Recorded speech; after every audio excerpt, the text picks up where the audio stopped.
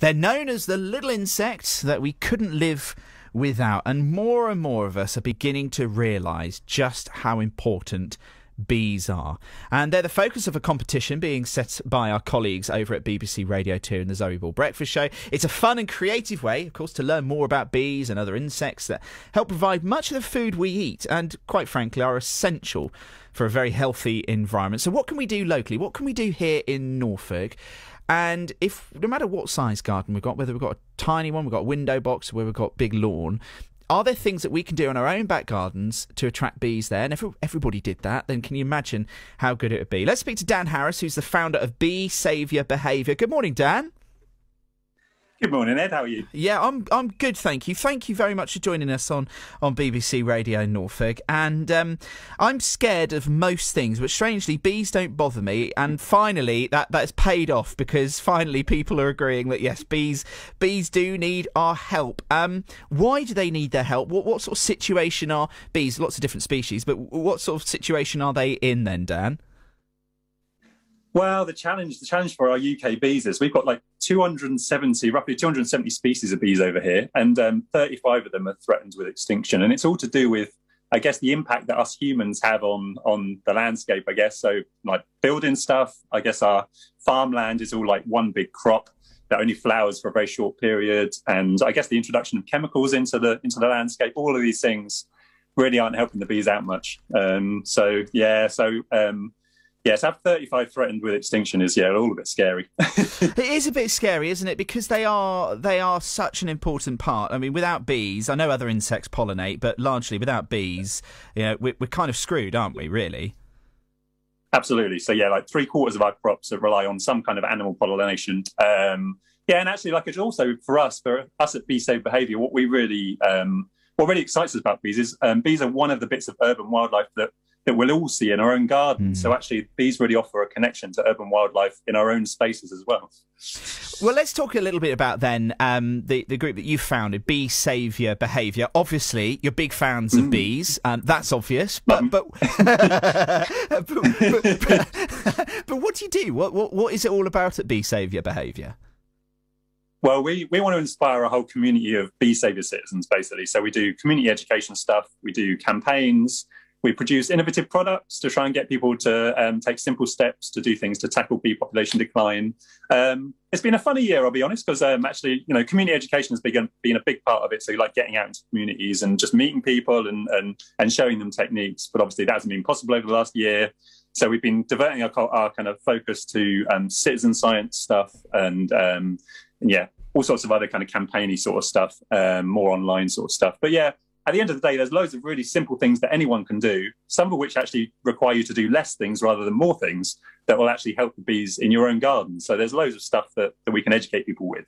Brilliant. Well, let's come on, share it with us here in Norfolk then, Dan. Let's start with the things that we need to do more of so we can put our feet up. I think quite frankly, I'm a bit lazy. That's what I want to hear first of the things I don't need to keep doing, Dan. To help our fellow bees. Well, so I guess the three key ones are, so I guess like not mowing as much of your lawn. So bees love a bit of long grass basically to shelter in. So that's a really simple one, actually. So don't mow quite as much as your lawn as you normally would. Leaving those dandelions, so particularly in spring, leaving those dandelions in your lawn, because actually, particularly bumblebees, when they emerge from their winter hibernation, they're looking for their first feed, and actually those dandelions are a great one for that. So actually, not removing those from your lawn is a good one. And actually, I guess leaving chemicals on the shelf is also a good one. Actually, keeping those out of your garden. A lot of insecticides actually have some sort of impact on bee populations too. So they're the easy ones in terms of like do less. Yeah, great. I love the fact any excuse, and now I've got you on tape, so any excuse to not cut my lawn is brilliant. I'll tell you what I am. I mean, I don't want to be, I'm being too goody two shoes now, but there is a part of my garden that I always, it never grows well as grass anyway, and I just think, well, if I leave it long, it might attract a few more insects, it might look a bit rough around the edges. Who cares? I think that's all right. So that's good. That's the stuff we don't need to be doing. What are some of the things that we can be doing? Whether you've got just maybe a window box or you've got a nice big garden, what are some of the things that we can all do to attract more bees to our gardens then? Yeah, I mean, I think this is where the big bee challenge is great, actually, because there's loads of things you can plant in your garden. So I guess, thinking about your garden design is great. Like the internet is full of information about bee-friendly plants, the sort of plants that bees are going to love. So yeah, I guess you can get out there, get into the garden centres and find some really great plants that you love and also the bees will love. Also, I guess putting some sort of water feature in your garden. Actually, bees, like lots of wild animals, need places where they can get some water. And actually, our big thing for this coming year is bee hotels. Solitary bees make up kind of most of the bees that are in the UK. And actually, bee hotels are great when they're a good bee hotel. They're a great way of introducing a habitat into your garden. That actually, if you kind of keep an eye on it, you'll see leafcutter bees and mason bees building their nests in those bee hotels. And actually, leafcutter bees are fascinating bees to watch because they'll be flying through the air with bits of leaf underneath them being carried in to build their nests. So there's some good simple things, that aren't too complicated that you can do to encourage them to.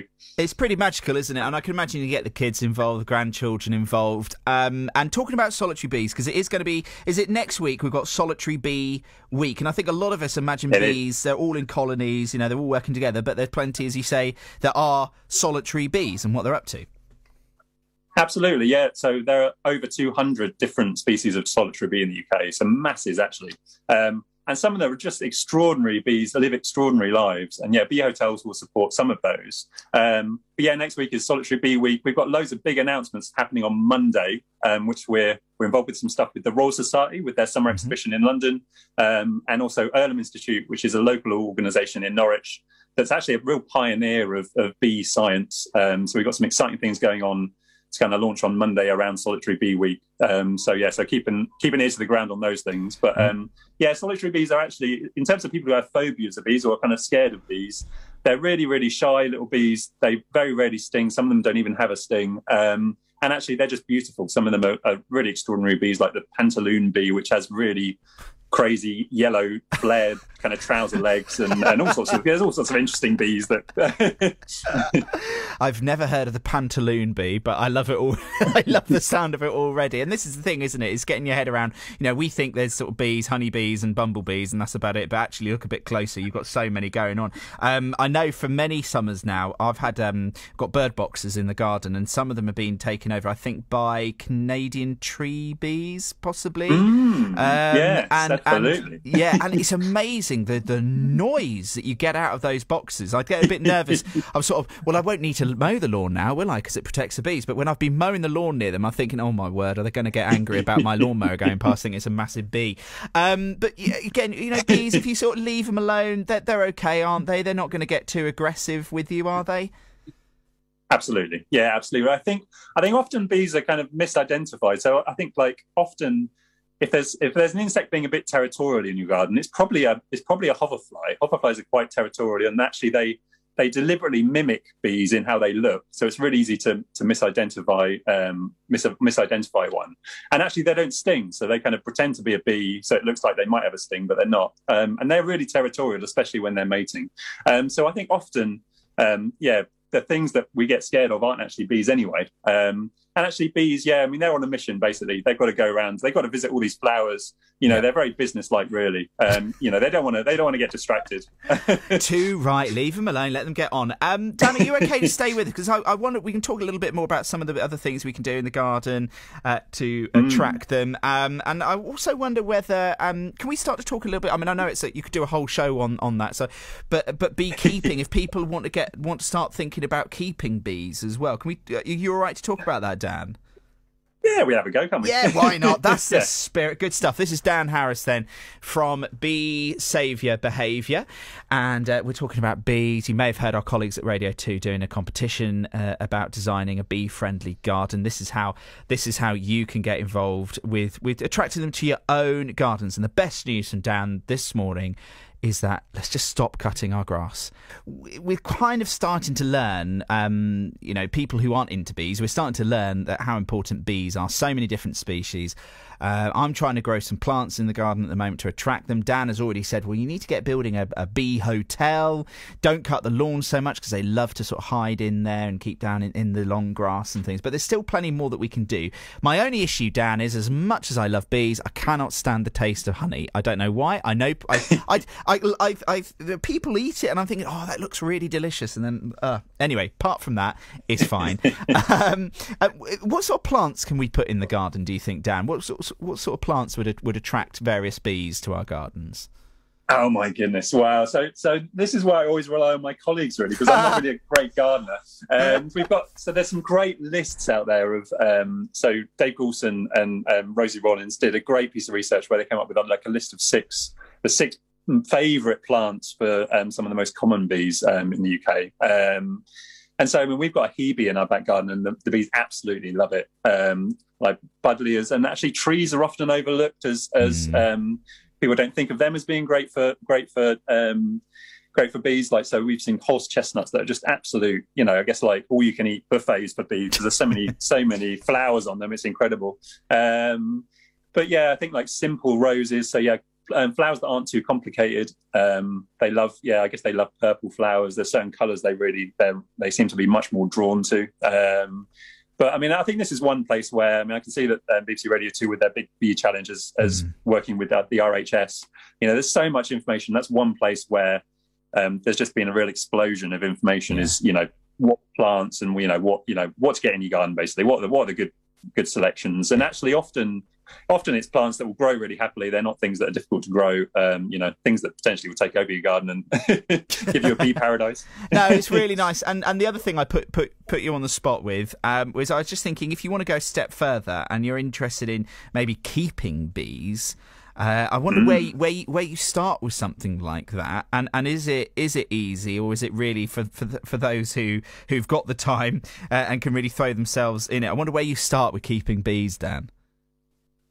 Probably the best place to start is just find someone who within your networks, so you can actually go and experience a beehive, I guess, because they're quite unique. So, I mean, you mentioned the tree bumblebees in a nest box. So they will, like a bumblebee will have a colony of in the tens, so maybe 40 or 50 bees in a colony, but a honeybee will have tens of thousands in a colony. So, so we're talking a kind of another level in terms of the number of bees. But actually, spending time with a colony of bees in a beehive is for some people, really extraordinary and quite uplifting and exhilarating.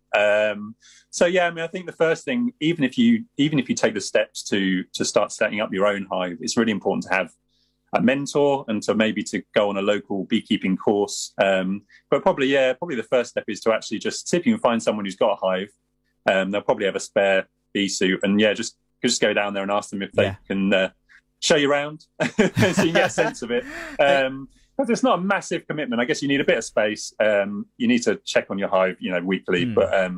But yeah, you're certainly responsible for a whole lot of insects. You are, yeah. Well, I know, exactly. But maybe some people want to go and do that. I mean, Dan Harris, you're the founder of Bee Saviour Behaviour. I think the message is beginning to get through with people. But as we prepare to say goodbye to you today, I mean, what do you want to leave people with? Just a reminder that we all could do a bit more for bees in this country.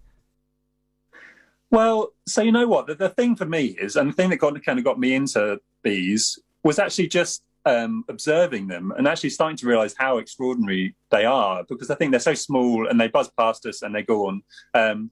So actually, I'd invite people this weekend to just kind of spend some time observing the bees in their garden, I guess, and starting to kind of notice what's around, because actually there's such a broad range of different species, and some of them, quite beautiful and quite extraordinary. And actually, yeah, they're the one piece of urban wildlife that should be in probably every garden in the country across, all the 15 million gardens in the UK.